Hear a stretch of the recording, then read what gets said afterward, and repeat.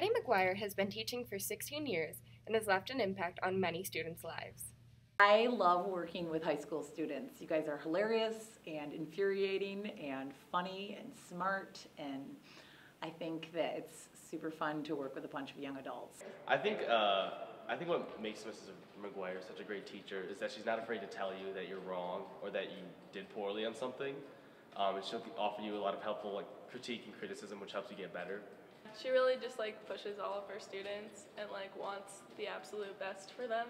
So Mrs. Maguire was one of those teachers that really cared about her students and not just getting good grades for her own self. She really cared how we did, and she was always there to help us if we needed anything in English or if we needed anything just in general. If we were having a bad day, she could always make you smile and make you feel better about the day. I think she really made you want to do better instead of you feeling obligated, you have to do this for class or do something else.